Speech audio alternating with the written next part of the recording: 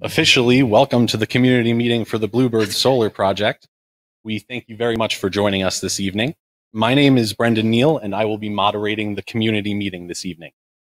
During this meeting, we will provide a general overview of the proposed Bluebird Solar Project. Following the presentation, we will host a question and answer session. You can ask questions in person, over the phone, or using the web-based interface. For participants asking questions in person, you were asked to indicate whether or not you wanted to ask a question when you RSVP'd or when you arrived at the venue. You will be called on a first-come, first-served basis.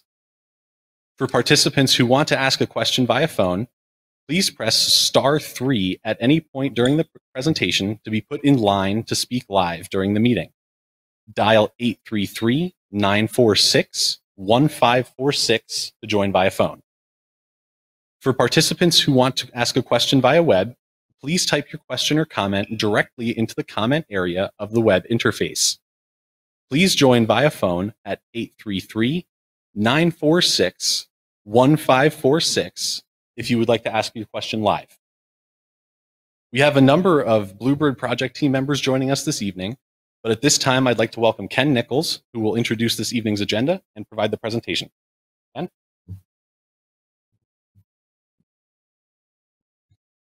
Thank you, Brendan, and welcome everybody here in person and to those online as well.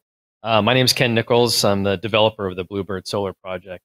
And I wanted to first say, when it comes to this community meeting, I know Bickleton County has been having discussions about solar. This is a community meeting that is being held by Avangrid Renewables, so this isn't like a county meeting or a hearing, so it's somewhat informal, and we're here to pass on information and get your feedback and questions about the project.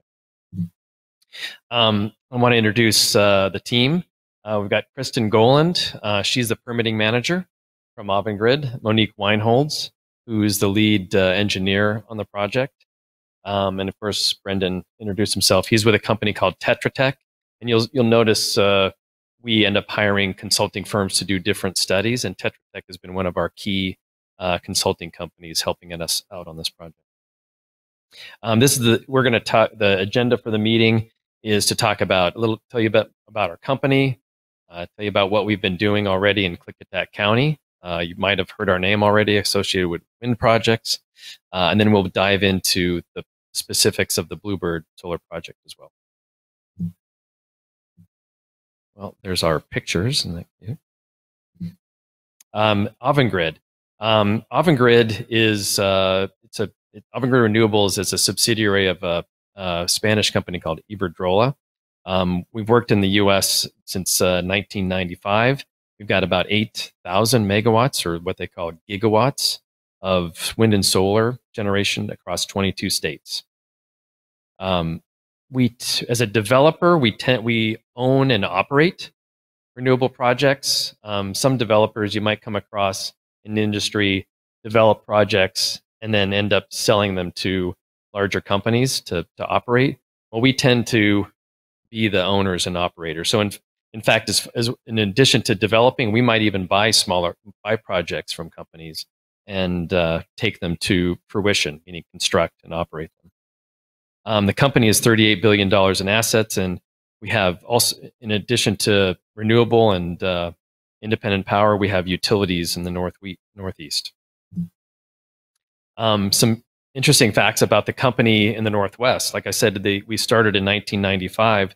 Well, it started out of Pacific Power, or Pacific Corp. Back in the 90s, utilities were deregulating, and they created Pacific Corp Power Marketing, which was an independent power producer, like a non-utility or power producing company.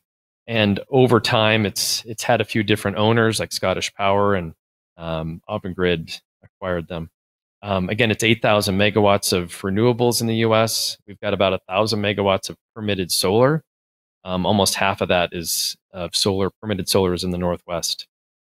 Another interesting, besides operating the plants in the Northwest, our headquarters in Portland operates the entire U.S. fleet of independent power. So that entire 8,000 megawatts is operated by staff that are located in Portland, Oregon. Some other interesting things about the company is we have got 1,300 megawatts of renewables in the Northwest. We own and operate a gas plant out of Klamath Falls. And hydro, it's not that we own any dams per se, but we own hydropower capacity in the region. And the other interesting thing is we own and operate what's called a balancing authority. And a balancing authority and utility, it's kind of a utility jargon term, but essentially it's a utility. Usually it's like a service territory like a Vista or Puget Sound, and they're responsible for balancing, meaning balancing the supply of power and the demand for power, right? Because that stuff has to balance, otherwise the system breaks down. So we have a balancing authority that operates on Bonneville's transmission system. We own transmission capacity. We've got, like I said, 1,300 megawatt, actually 2,000 megawatts of power, and it allows us to serve our customers better by having this control of our balancing authority. So it gives us kind of an advantage when we're selling the output of projects like the Bluebird Solar Project. History in Klickitat County. Like I mentioned, you're probably familiar with the wind projects. Juniper Canyon and Bighorn Wind are two projects that are south of here. And since 2005, we've provided $24 million in county tax revenue. Landowners, they get lease payments, I'm sure you're aware. The wind projects have 47 different landowners that are participating in the projects. And there's a new project, solar project called Lund Hill that maybe you're familiar with. And there's 5 different landowners in that project. Projects like this create thousands of construction jobs. Like right now, Lund Hill is busy in construction, and you're seeing lots of construction jobs. Permanent jobs. You might even know some people that work for Avangrid, living in this, at least certainly living around the Bickleton area. I think there's about 47 and different employees working at Bighorn and Juniper Canyon, and eventually you'll see operating staff at Lund Hill and the Bluebird project. And the other interesting thing that I learned is that the training for the people that work on these projects, they call them renewable energy techs, but they know about fixing wind turbines. In the case of solar, it's like running a solar plant. And the training for all of the techs in the country is done out of the Goldendale warehouse. I don't know if you knew that. I just learned that this week. These techs, a lot of our parts are located in Goldendale for the wind turbines, and it's also a place where they perform the training. Benefits of solar energy. Certainly you guys have heard the talk. There's lots of solar going on around the country. This particular project, it's about 100 megawatts in size. And just to give you in context, the Bighorn Wind Project is 250 megawatts. So what that means is at its maximum output, like a super sunny day, straight up noon, it's producing 100 megawatts of power. And it provides enough power for about 25,000 homes over the course of a year. Solar doesn't consume any water during production, no odors, very little noise, doesn't make, and it lets the soil rest. If you're a farmer at the end of this and it's decommissioned and taken away, your soil will be in great shape, ready for that next crop. Solar energy doesn't provide any toxins. There's no acid rain.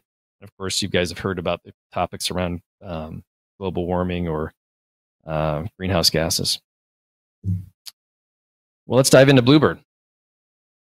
So this is a map of the project. And I'll just point out that the dots on the map, yellow, green, and blue, represent the wind turbines that are here that I just mentioned. You can see Bickleton is just north of here. The project is located. Bighorn Road is just on the eastern side of the project. And you can see, if you see Dot Road, is just to the west of the project. And it's between Hooker Road and Van Nostrand on the south. Other things to point out here, the green shaded area in the southeast, that's the fence line for the Lund Hill project. So you can see these projects are probably about a mile and a half apart from each other. Another interesting point is the purple dotted lines. So the purple dotted lines are, we call them gen ties, but essentially they're transmission that's dedicated to getting the generation to the Bonneville system. So if you notice up there's a black box up there, it's called the Spring Creek Switchyard, which if you're driving on Bickleton Highway and you get to just past Cleveland, you'll start noticing these steel H-frame transmission. Anyway, that's the Bighorn gen tie line that's taking the Bighorn wind output to the Bonneville substation. I think Don Milner, who operates the Bighorn wind, knows all about that one, probably. Juniper Canyon. So the interesting thing, so Lund Hill is using the same gen ties, using Juniper Canyon's gen tie to interconnect to and get to the Bonneville system. In the case of Bluebird, we're using the Bighorn gen tie line and interconnecting it to provide to get the solar out to the Bonneville system. I want to give you a sense of what a solar project looks like, just for those who haven't. This is not your, it's not sitting on a building. It's not a fixed tilt where might see it in the middle of a field. These are on posts that are probably 6 feet high, and they run north-south. And what you'll see is the panels actually sit on top like this, and they're on trackers. So in the morning, they're facing east, and during the course of the day, they rotate to follow the sun to get the maximum output from the sun. So this is a project in Oregon called Y East. It's smaller. It's about a 100-acre project, but you can just see the panels sitting on those trackers, and it's very flat. Another thing on this slide, again, we're hoping through the permit process they'll begin construction the end of 2022, and it'll take a year to a year and a half to construct. So best case scenario, it's done by the end of 2023. Just to give you a time frame. A couple of specifics. This is kind of a zoom in on the project. So there's some things to point out here. The red box at the bottom is the Bighorn substation. And acreage-wise, just to give you scale, the blue box is the area that we surveyed. And then there's a black outline, and you'll see some draws and some other, that area is about 1,600 acres, the black area, that we could actually construct in. So the project at this point is, we're proposing it to be in the north, but through the permit process, we're going to find out whether it belongs there or someplace else. So the layout might change, but this is our current estimate of where you might see these solar panels. And again, it's not defined yet, but we think we're going to need about 700 acres of fenced area in order to get 100 megawatts AC of solar. And I think what you find too, it just as a rule of thumb, when people talk about solar, it takes about 7 acres to get 1 megawatt of solar. And that changes based on the, geology, etc. But that's kind of a rule of thumb in the industry. Here's a couple of shots. The one on the top, the northwest section, that road is Dot Road, and it's looking out at the project. And you're also and this is the one in the bottom right corner. That is off a Middle Road. And one that we'll talk about a little bit, or it'll come up later, but we actually do a view shed analysis. So we take pictures from different spots around the project and try to demonstrate what this might look like if you were sitting on Dot Road, or if you were in a car on Middle Road.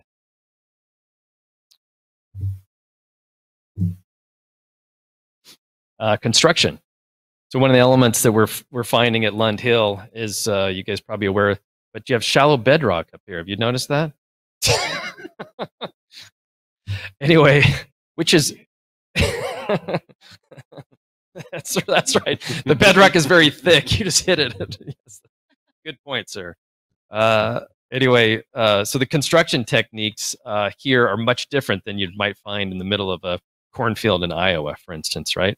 So for our purposes, we're going to be drilling. most likely, right? So there's like two pieces of equipment that are required. One, you go and drill a 6-inch hole about 6 to 7 feet deep, and then you take I-beams and come back with a hammer driver, and you're hammering I-beams into this basalt. The good news here is you don't have to pour any concrete. And interesting, there's actually some rock that will shatter, and so you end up having to come in afterward and pour concrete. So this basalt actually creates enough friction so that it holds these piles in place well. So good news is no concrete. Bad news is, you're just spending more time drilling. Here's a closer look at these, what the trackers look like. And so you can see the piles on the bottom, and what they call it a torque tube, the round thing that the panels are sitting on is called a torque tube. And that's the panels sit on top of it, and they rotate throughout the day. And this is called one in portrait, which means you've got one panel on top of the torque tube. And there's some designs that have two in portrait. So it'll be end up being a little bit taller configuration. I think we're Monique, one in portrait. Thank you. Anybody want to guess what this is? These are inverters. So as I mentioned, I didn't mention it. Solar works on direct current, DC, and you need to convert that from DC to AC to get it onto the transmission line.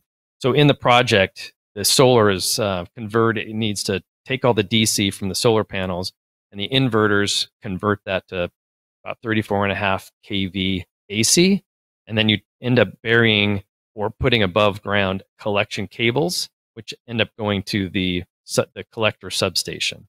At the collector substation, now you're bringing in all that 34.5 AC. Now it goes from that and it steps it up to 230 kV, which is the voltage of the Gentie line, which actually happens to match the voltage at the Bonneville line. So anyway, there's a lot of voltage changes that goes from the panel to the Bonneville system. And I'm going to let Kristen talk about some of the surveys and studies that have been done. So. All right, so Monique and I are going to tag team this. I'm going to talk first about some of the environmental surveys that we do. So I'm a permit manager here at Avangrid Renewables. I've been at Avangrid for about 15 years. And Monique will talk in a second. She is our project engineer. We're the folks that are behind the scenes of Ken. So you're going to mostly hear from Ken. Ken is the project lead, and then we're the support team behind him. So on the environmental side, for surveys for environmental and then technical, the reason we do these, there's a couple. One is that we want to refine a project layout. We want to find a layout that's the least impactful, is also the least cost to build. And so we're going to want to do studies, whether they're the environmental or the technical studies, to try to figure out, all right, what's the best place to put this project? The other component of it is, as you guys probably know, the county goes through an environmental analysis, and these studies feed into the environmental analysis as well, and they talk about what's happening on the site. So a couple of things that we've been working on behind the scenes for the last year. One is habitat and rare plant surveys. We've had a team that went out. Most of this work was done last year, and they finished up a little bit of cleanup this year. And what they do is they go out and they survey the entire footprint of the project. So in the map that Ken showed earlier, that larger box area has been surveyed. There was a little cutout of a draw. We know we're not going to put solar panels in a draw, so there's no point in surveying that. So we did our surveys for habitat and rare plant, and those are complete. We've also done our jurisdictional water surveys, and that's jurisdictional for both federal and state waters. We also have general wildlife surveys that we've done on site. One of the benefits of this project, as well as the Land Hill project that Ken had mentioned, is we have existing wind projects out here, our bighorn projects on this side of the canyon. So we have a lot of wildlife data. So we have all of our pre-construction surveys from the bighorn project, as well as our operational reports from the bighorn project, and that feeds into the wildlife surveys we have here. In addition, anytime we have biologists go out on site for any of these surveys, they're collecting incidental information, and that feeds into those. We've also completed cultural surveys for the site. Those were completed this year. That involves a database search for DAHP. It involves pedestrian transect surveys on the site, and then in some instances, there will be shovel probes to look for subsurface, and all of that's being compiled. Ken had mentioned a little bit about visual simulations. We have gone out and taken pictures from public areas around the site. When we do visual simulations, similar to, if you recall, some of the wind projects, we want to do them from public vantage points where the public's going to be able to view them. So we have the key observation points, which is what I've called the whole suite of pictures that we've taken around the project area. And as Monique's team starts to hone in a little bit more on what the layout's going to be and how that's going to be analyzed in the draft environmental impact statement, we'll then decide where are those areas that we're going to do the photo simulations for. So most of that's getting wrapped up right now on the environmental side. And Monique, I think you're going to talk about some of the technical. Thank you, Kristen. My name is Monique Weinholtz, and I'm the technical lead during this development process for Bluebird. I've been actually with Avangrid for about 3 years, and I have been working in solar since about 2011. Love it. What I wanted to do is just kind of tell you what we've been doing in terms of our technical definition or our design. We are now, since Kristen and her teams have done such a great job with getting all the, information that feeds into the design, as Kristen mentioned, we have a really good idea in terms of any wetland areas or cultural areas that we need to kind of avoid.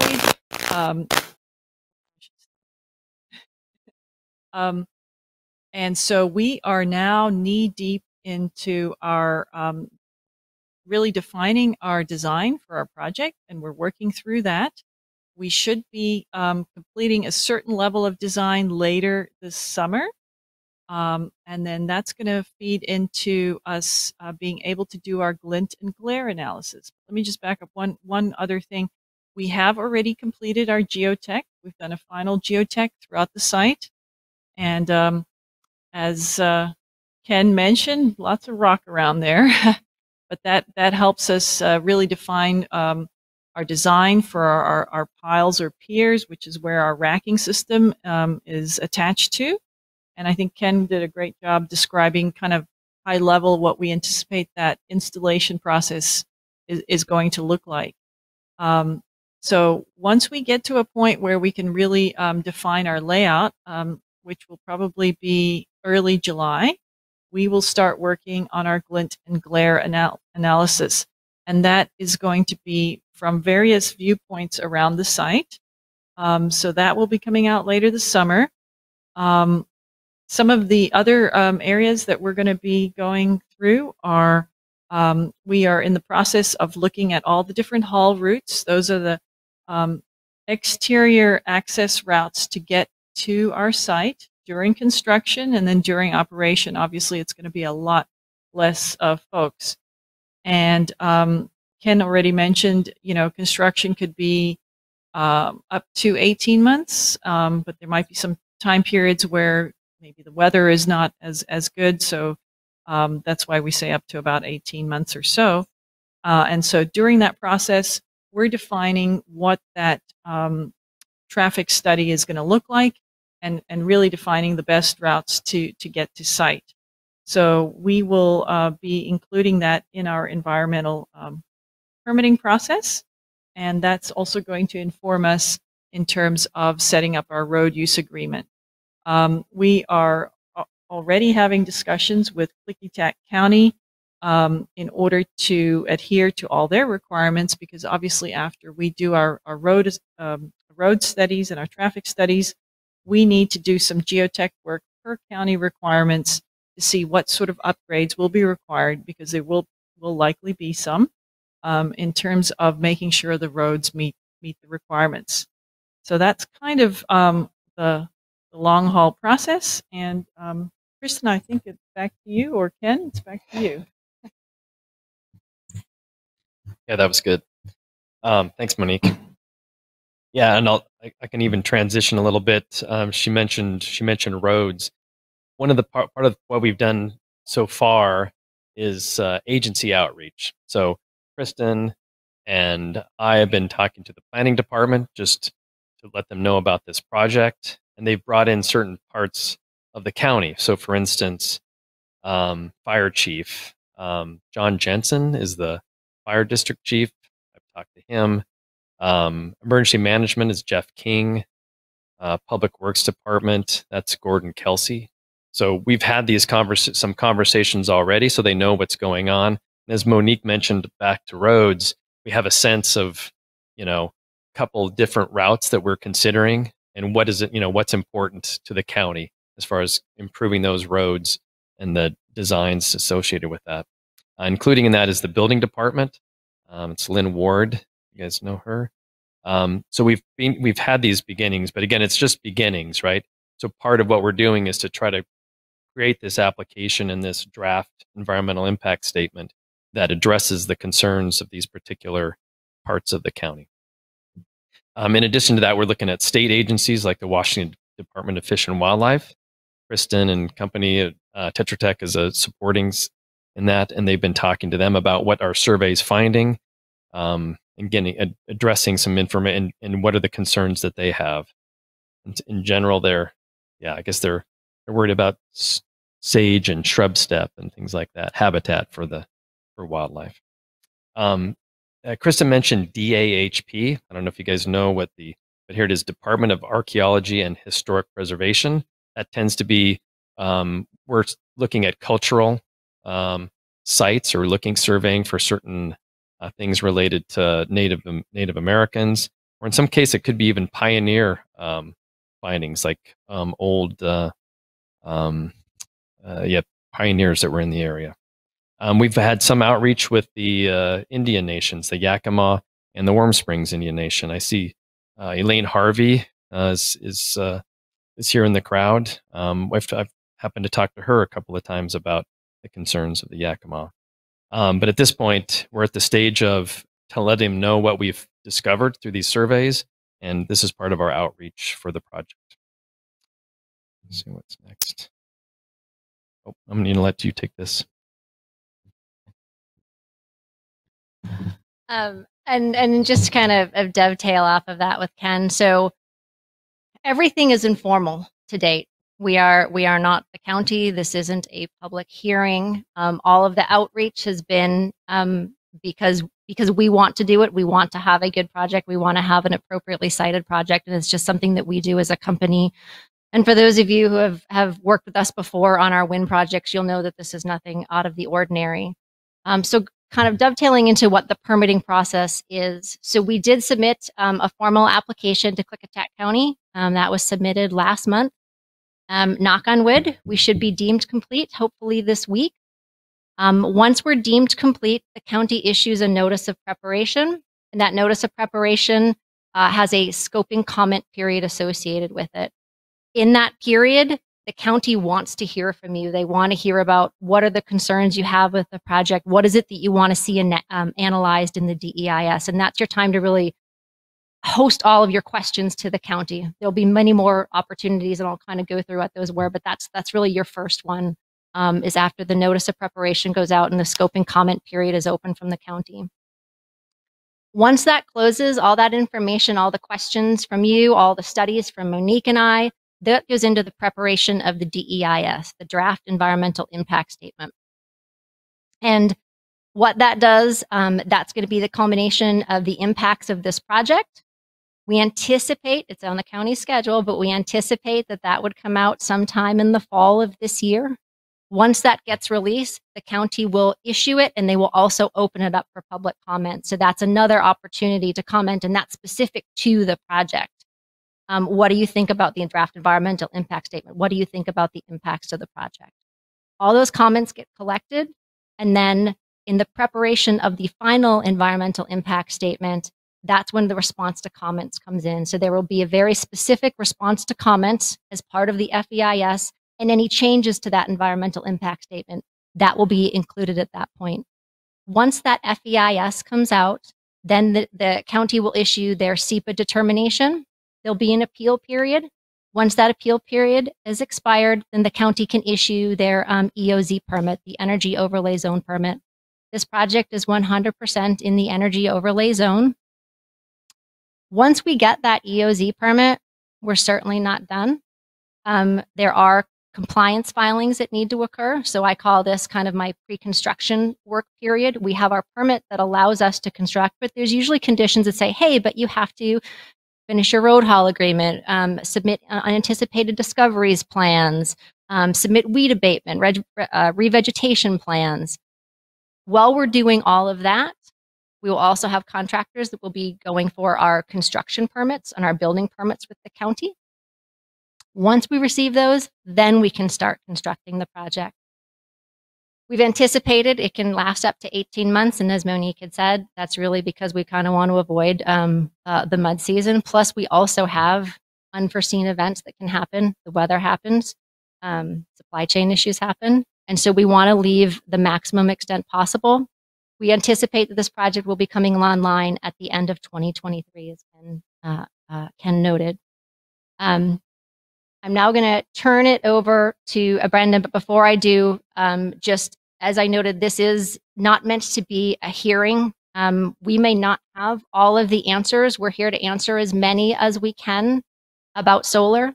We'll commit to you that if we don't have an answer, we're just going to take it back and say, we're going to have to get back to you. I mean, we're all, Monique and I and Ken, we're all respective subject matter experts, but there's only so much we can retain in our head. So we will do our best to answer questions.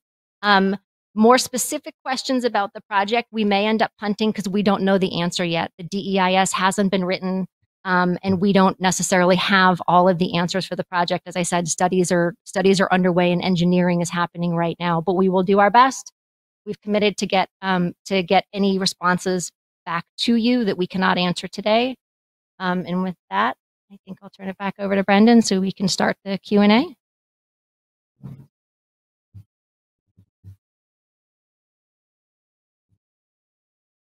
Thank you, Kristen, for the informative presentation, and thank you, team. We really appreciate it. We will now begin the question and answer session. You can ask questions in person, over the phone, or using our web-based interface. For participants asking questions in person, you were asked to indicate whether or not you wanted to ask a question when you RSVP'd or arrived at the venue. You will be called on a first-come, first-served basis. For participants who want to ask a question via phone, please press *3 during the presentation to be put in line to speak during the live meeting. Dial 833-946-156 to join via phone. For participants who want to ask a question via web, please type your question or comment directly into the comment area of the web interface. Please join via 833-946-1546 on the phone if you would like to ask your question live during the presentation. If you are speaking live via phone and watching online, please be sure to mute your computer speakers while you are speaking to prevent audio feedback. Now, our first speaker this evening, Mr. Lawrence Goodnight, if you wouldn't mind approaching the microphone and sharing your comment. Lawrence Goodnight, did I get the name wrong? I'm sorry about that, sir. I saw the checkbox here. We would when they drill the hole, what do they do with the offalls that comes out of it?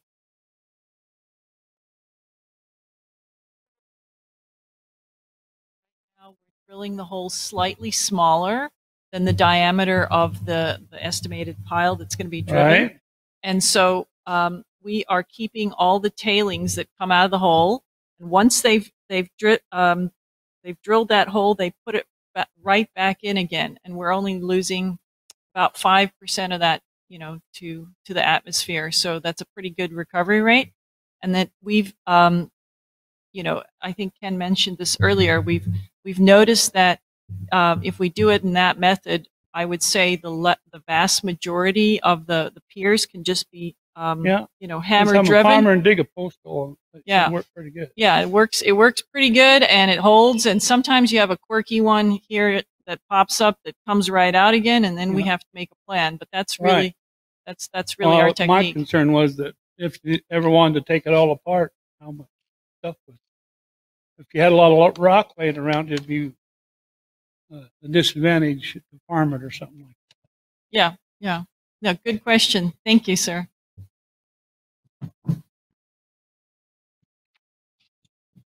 So that was the only question that we received from the audience in terms of information that they wanted to share beforehand. Was there anyone in the audience who wanted to speak?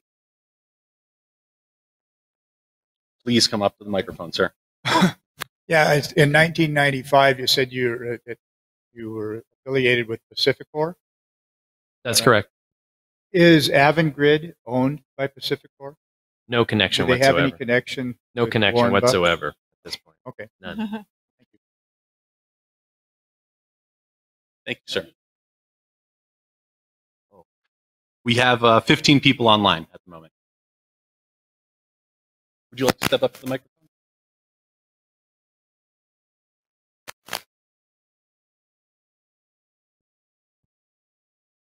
Good evening. My name is Elaine Harvey, and I come from the Rock Creek band of the commercial band here. And I have relatives who are from the Powanput band, which is from Pine Creek. And when the Lund Hill project was constructed, the Pine Creek band wasn't notified. They didn't know of the project, and they have the village there, and they still have, land there, and they're also a stakeholder. And so hopefully, you guys are going to get hold of the Pine Creek band, because this project is in the vicinity of the Pine Creek and the Rock Creek bands. And also, I'm a fish biologist for the Yakima Nation, and I've been monitoring the fish populations in Rock Creek, Wood Creek, and Pine Creek. And I have a concern about water and how much water is going to be required for this project, because I've read reports already of the amount of water needed for Lund Hill. And if you have two projects going on at the same time, and you're drilling or you're getting water from wells that are linked to groundwater that feeds Pine Creek and Wood Creek, then you're impacting the fish in those creeks. And there are anadromous salmon. There are listed steelhead in those creeks. They've been documented. They're in the NOAA fisheries documents, recovery plans. And I've been working in these three watersheds, and I know that these watersheds are intermittent. They're not perennial streams. And the fish that are there will die if there isn't water in the creek. And I have a concern because our bands, we're from here. We still go to these creeks. We still fish. Even the resident fish are important to us, as well as the salmonids and the steelhead. And these are concerns that we have from these bands, because our people's been here. We're the first ones here. We still travel up and down this river, Columbia River, and all the tributaries. We still gather our foods. And we never moved to the reservation. We live in Goldendale. We live all in this whole area. But we're feeling the impacts of green energy, solar, wind, and now the water pump storage. So there's cumulative impacts that these green energy projects are having on us. And we have treaty rights. We retained treaty rights from 1855 to fish, hunt, and gather. And we can't do that when there's a solar project on 500 acres of DNR land. We have rights to federal and state land, open and unclaimed. We have rights to gather there. And when you guys are going to put solar panels on DNR land, that impedes, infringes on our treaty rights. When you're going to suck water dry from the creek, kill the fish, that's impeding our treaty rights to fish for those resources that our chiefs signed the treaty for us, the descendants.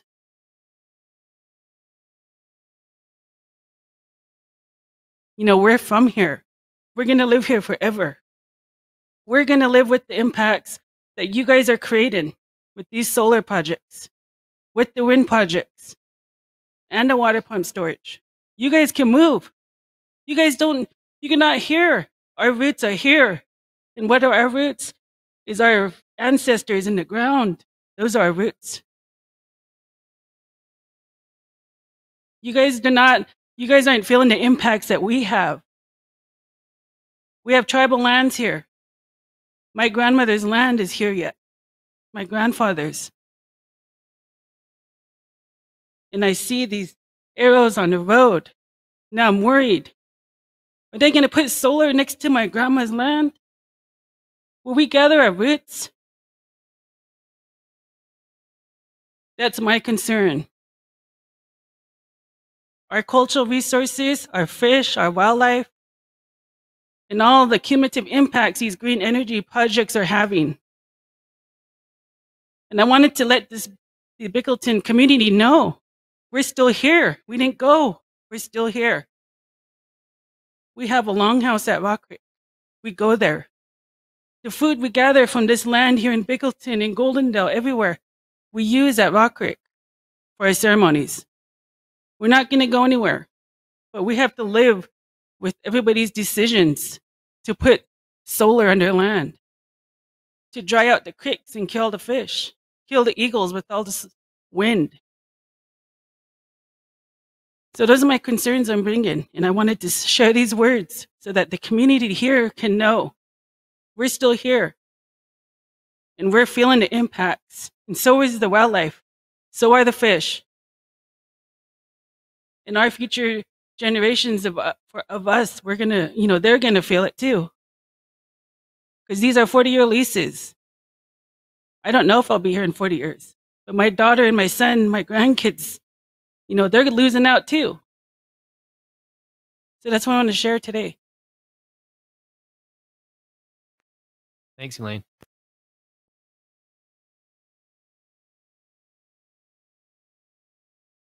Did anyone else want to share a question or comment this evening?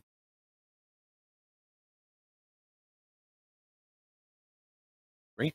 Well, we do not have any additional questions or comments in the queue at this time, though we will give it about 5 minutes just to give people a chance to ask any additional questions either through the web interface or on the phone. But at that time, we will conclude our meeting. So at this time, we'll just give it, like I said, a little bit, give people a chance, and then we'll move forward from there. Thank you.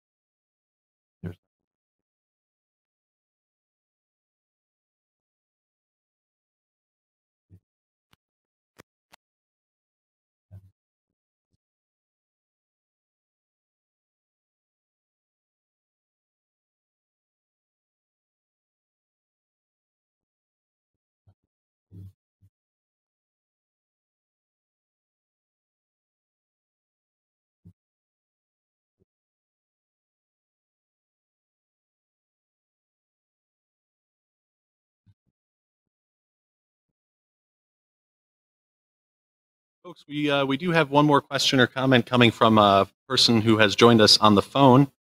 Ms. Garland, I'm going to put you live, and you can share your comments with the group.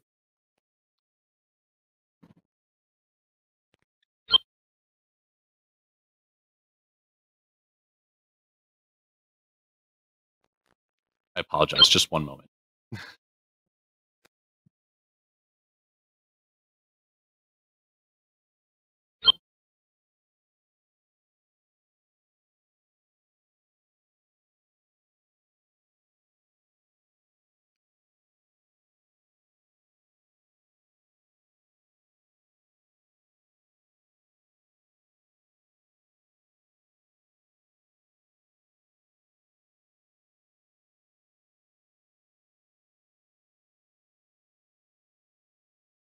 Okay, our call comes from Mr. Delmer Eldred.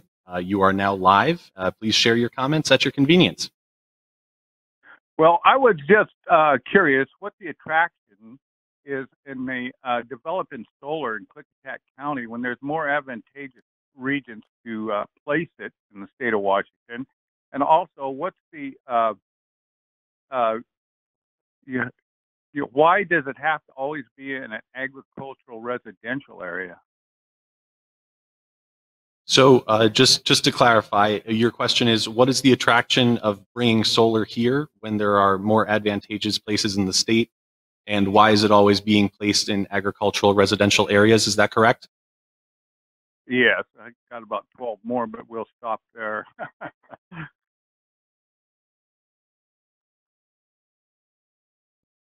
If I think I heard the question correctly, is why did we choose this location? As mentioned, well, Ken can go into this, but as mentioned, we do have existing wind facilities in this. We have existing infrastructure, as Ken had talked about. So we have the opportunity to place a solar facility with the least amount of impacts because the infrastructure is already here. Secondly, the county has established an energy overlay zone, and that energy overlay zone allows for renewable energy. And in fact, it welcomes renewable energy. And so as a result, you look at those two factors, you have a community, a portion of a community that the community has decided this is where they want renewables, in addition to existing infrastructure and known infrastructure to our company that we can benefit from. And that makes the site an ideal location for a solar facility. And Ken, do you have anything else? Well, you have residential. Go ahead, sir. You have numerous areas along Highway 14 and Columbia River, which would be more advantageous for solar. You've got the reflection of the river, and all there is rock hills, and it wouldn't affect any beauty or anything of the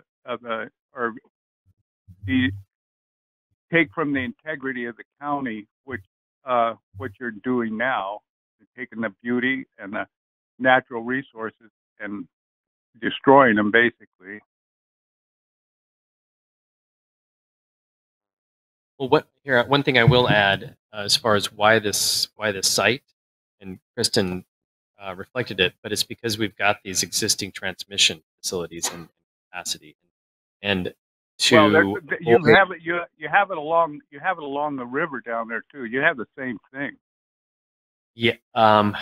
Yeah. Well, to be honest, so those are Bonneville lines, right? In fact, if you drive Highway 14, there's 3 of them.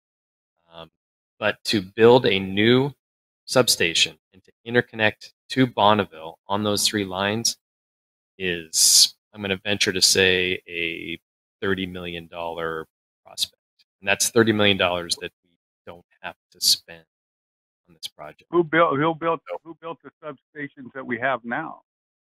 So that we did. Didn't. Yeah. Avangrid built the substation. Again?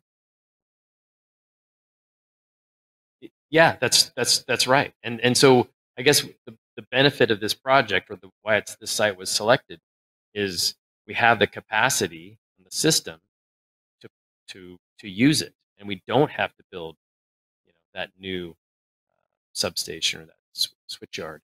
So that's the main reason that it's here. This is Monique. I just wanted to add a little bit more. Another reason why it's a pretty good site for solar is it's relatively flat. And if you're looking at a lot of the areas just right near the gorge, there's a lot of topography there that's not ideal for solar. In addition, Sorry, go ahead. The slope is pointed. The slope along the Columbia River is southward direction, which you can't get any better than that. Well, that is a good point. However, when we look at our meteorology assessment, we actually get a better performance by utilizing the single axis trackers, which is what Ken was talking about, versus what you're suggesting, which would be a fixed tilt that would be, constantly facing south. So, and it's also, Well, it's pretty hard to build on the side of some of these hills. So there were some, there's some constraints that were considered. And for us, it's just a better overall project on a utility scale to use a nice flat, relatively flat piece of land. And we have a more efficient system when we do that type of construction. well, I've lived around this area for about 48 years, and it can be very cloudy in Bickleton. And you drive down the river, and it's a nice sunny day. So you get more days of sunshine the closer you get to the river. That's actually really interesting because I've heard just the opposite. Meaning you get kind of a, I don't know, kind of a marine layer, but and actually there is an interesting fact that I'll share. I don't know if it's relevant here, but like solar, if you take a solar project and put it in Helena, Montana, or Jacksonville, Florida, which would be your better solar project? Any guesses? Helena, Montana. Why? It's sunny in Jacksonville, Florida. Humidity. So the actual humidity in the air actually cuts back on the solar intake. So, but anyway, and the heat. Okay. Anyway, sorry about. We could go on for a long time, but I guess we can debate the solar resource on the river or off. Well, thank you for your time, Mr. Eldred. We appreciate your comment and your question.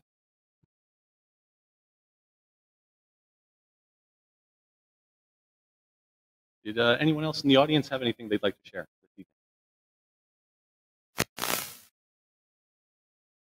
All right, seeing none. Yes, please, sir. Come up to the microphone.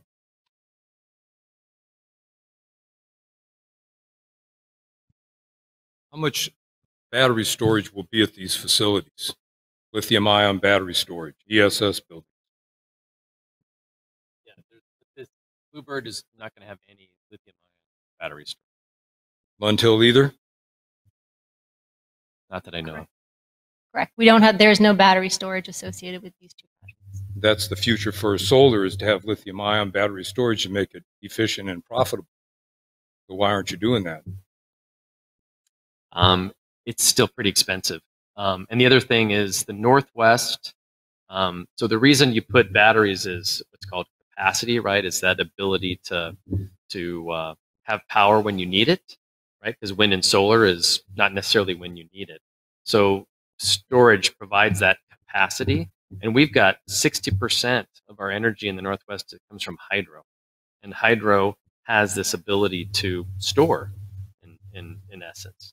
So most likely, and you're right, like if you read about solar and storage across the country, it's getting a lot of press. And I agree that in some places where you don't have this hydro capacity, like the Southwest or California, you're likely to see storage happen there before you see it up here.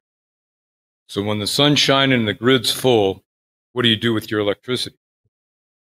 You can't store it. What happens to it? They shut off a nuclear plant or a coal-fired plant to accommodate your intermittency. Yeah. So right now, so hydro. So that stresses the grid.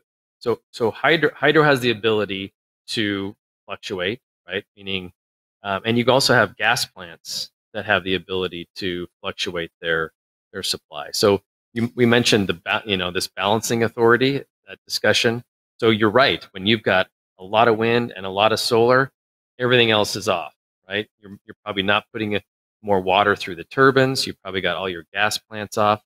I think generally nuclear and coal doesn't have that ability to fluctuate as much, but hydro and gas does. And so a lot of people think, oh, the future is to have a lot of natural gas plants to accommodate, but but right now there's kind of a cost and carbon, if you will, or cost and emissions debate going on whether you want to build gas plants to balance this or use lithium-ion storage. Well, the gas plant in Goldendale is 277 megawatts, and it can produce that night or day, rain or shine. That's exactly right. And so what you're seeing is this ability to cycle a gas plant, to That's true, but when you do that, that's what causes the pollutants and creates the CO2 and harms the environment when you cycle the other facilities on and off.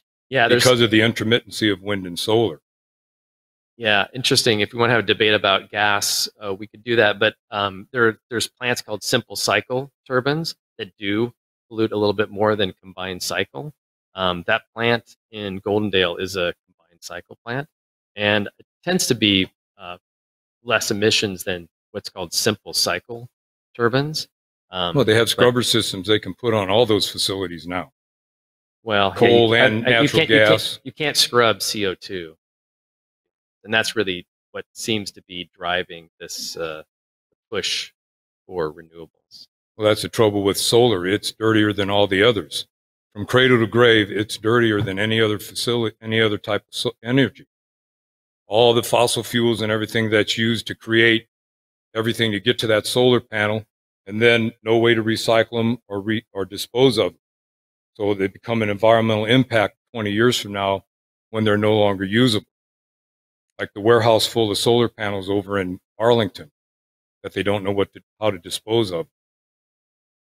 I don't know anything about. Or where in Germany and these other countries already say no more solar because it's too detrimental to the environment and it's inefficient, doesn't do anything to supply constant electricity to the grid. Solar is only 1.3% of the total electricity put in the grid, and it's intermittent, unreliable, and it drives the cost of our energy up. So why do we want it? It's only because of the Department of Energy subsidizes with tax subsidies our tax money to keep your businesses going, wind and solar. Billions of dollars spent for you guys. What do we get out of it? How many full-time jobs? How much electricity from these facilities go right here to Goldendale or to Klickitat County? Lund Hill, 100% of that goes to Seattle. PSE already bought all that electricity. How does our county benefit from you being here? I can answer that question. How many full-time jobs? Yeah, so I mean, don't you cross-train the wind turbine people to come and work on the solar farm? So you're not really creating any new jobs. Well, we hope that there will be permanent jobs, right? Just the fact that you've got new facilities, but we'll have up to 2 or 3 people for this project, right? Lund Hill might have one for every 50 megawatts, according to one of your own representatives. Oh, I did not know that. Yeah.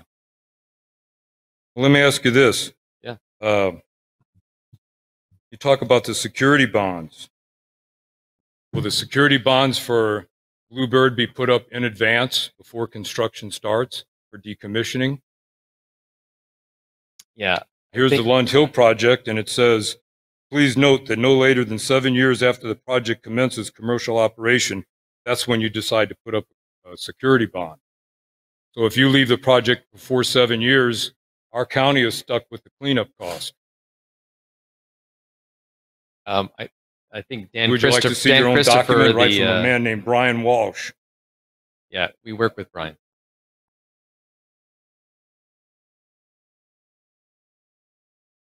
So it sounds like the county commissioners decided on this. But that's not. We can talk about the Lund Hill project. Well, right. But what about this one? It hasn't hit the county commissioner. Let me share this. Well, I'm asking him. I mean, will you have millions of dollars put aside in a security bond for cleanup? Considering solar panels are considered e-waste, and they have no way to recycle them currently. Yeah, I mean, that will be part of the permitting process, and that will be part of the decision and permit associated with this project. But one thing I want to do share, just sort of a factual piece here that I hopefully is helpful, and that is we will not build a project unless we have a power purchase agreement with a creditworthy counterparty before we start construction. So that said, I'd like to think, right, that these PPAs go from 10 years to like 25 years in term, that this project is not going to be decommissioned, right? It's not going to fail. And if it was to, let's just say, for whatever reason, Avangrid made a bad decision and the project was uneconomic, well, guess what? Someone's going to come in, buy the project, and continue operating it and selling the output. And that's not always true. Abound Solar, it didn't happen for them in Longmont, Colorado. Say again? Where they walked, Abound Solar, Longmont, Colorado, that's where they walked away from the project and left the citizens with the cleanup. I'm not it aware happens of that quite often with bankruptcies and energy companies like this. Well, let me ask you this then. Obviously, you don't have a security bond in place for that. What about the technical advisory board that's supposed to be set up before the plan is approved? That's part of the conditions of approval in the FEIS on Lund Hill. Has that ever been set up? Where it's a board of citizens that help advise and look at what's going on? Never heard of that?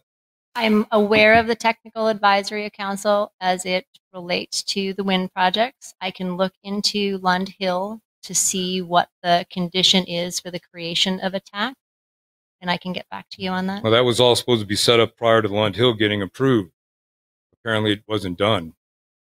I can check into what was in the Lund Hill FEIS and the conditions of approval and get back to you on what was required for a TAC and what has happened since. And here's a document that's from Lund Hill Solar Energy Project, conditions of approval. Okay. And many of these stormwater pollution prevention plan, stormwater plan, geotechnical report, road impact assessment, road haul agreement, construction traffic management plan, approach reports, decommissioning plan, all of these were says the following conditions must be met prior to issuance of building permits and or performance of any land disturbing activities within the solar facilities. Those were all supposed to be done prior to Lund Hill getting a permit, yet many of them were done a year after the Lund Hill was permitted. Is that how Bluebird will be handled? I am not. Where it's all been afterwards to be decided later? Sure. I am. The county will make the decision as to what the permit requirements are. And if there are permit requirements that require compliance before building permit issuance or a different permit issuance from the county, it is the county's discretion as to whether or not those are met. To my knowledge, all of the prior pre-construction conditions were met, which is why our building permit was issued. For Lund Hill? For Lund Hill. I can't that's speak, not what it says here in your own documents. I did most of the filings. So I can confirm that documents were sent to the county. So I'm not too sure what document that you're reading from that suggests that we've said that they weren't included to the county as part of pre-construction compliance. Road haul filing. agreement impact plans were finalized July 29th of 2020. Lund Hill was permitted August of 2019. Correct. That's a pre-construction So that's filing. almost a year later. Correct. And that's just one of many studies that were done a year after the plan was approved. Correct. After the permit is approved, there are pre-construction filings that need to be submitted. But it was all supposed to be done prior to the permitting. They're done prior to the building permit issuance.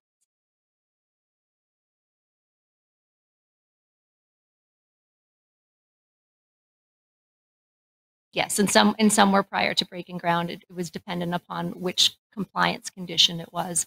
But if I had to take a guess as to what the county would be doing for Bluebird, this would be the 6th, I think, project that we would have permitted through the county. And unless county changes how they permit projects, I would make an assumption that they would have pre-compliance filings as well associated with the Bluebird project that we would need to comply with in order to receive our building permit and break ground.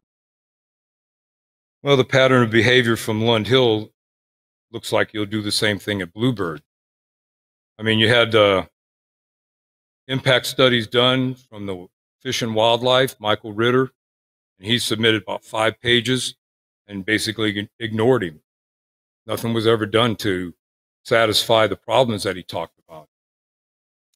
We conducted wildlife surveys, and we have a mitigation package that was endorsed by Klickitat County that we have fulfilled. But when the solar facility comes there and it impacts the wildlife, you just can't give them money, and that doesn't correct the problem. The problem's still there. I guess I don't know what problem you're referring to.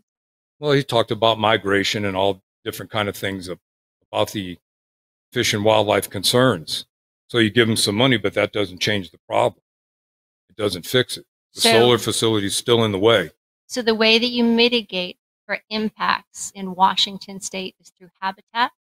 So you mitigate for habitat impacts, and for the Lund Hill project, and I would assume would be true for the Bluebird project, habitat impacts were mitigated.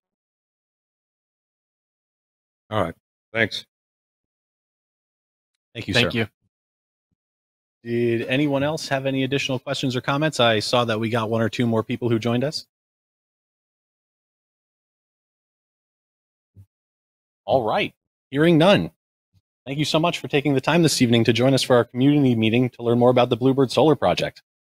If you want to submit questions or comments after today, you can contact Ken Nichols here directly. His information is up on the screen, but for our folks joining us via web and online, I'll just read it out real quick. Ken Nichols at avangrid.com. That's KEN.INCHOLS at avangrid.com. Or you may also reach him via phone at 971-978-9053. Again, that's 971-978-9053. I apologize, folks. The number that is up on the screen is correct. I apologize for that. So the number is 971-978-8053. Again, that is 971-978-8053. I do apologize for the confusion. That does conclude our community meeting. Would you mind coming up to the microphone, sir? Earlier you said Avangrid built the substation. Did you not buy it from Iberdrola? Down there? Yes. So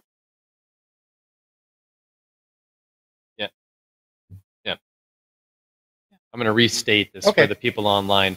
So Avangrid is a newly formed, publicly traded company within Iberdrola. It's a subsidiary of. Does that help? We're all part of the same. And then just to hammer home the point on public comments, this is not a county meeting. This is an Avangrid meeting. So all of the great comments that you just had, please submit them formally to the county once scoping when scoping opens. It only helps create a better DEIS.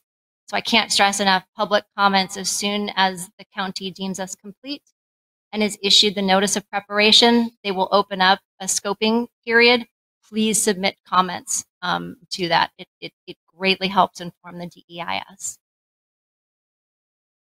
Thank you, Kristen. So that does conclude our community meeting. Thank you for joining us and have a pleasant night.